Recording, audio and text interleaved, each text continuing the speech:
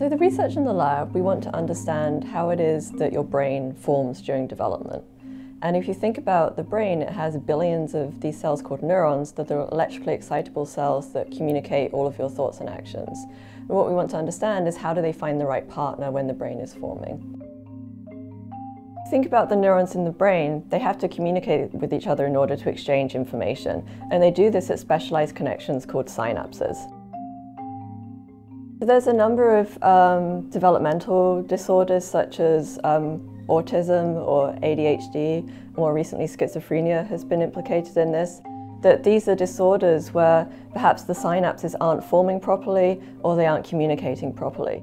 A synapse is basically a junction between two neurons. It's a tiny little gap where the communication between these two cells happens.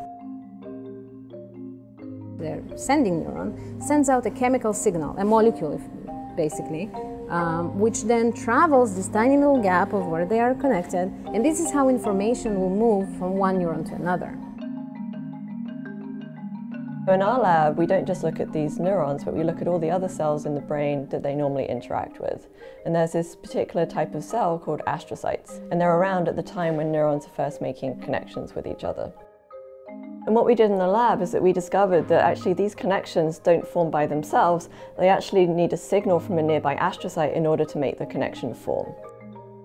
Our specific study focused on one of the proteins that these astrocytes make, and this protein instructs neurons to make an active synapse. So this synapse will induce neuronal activity.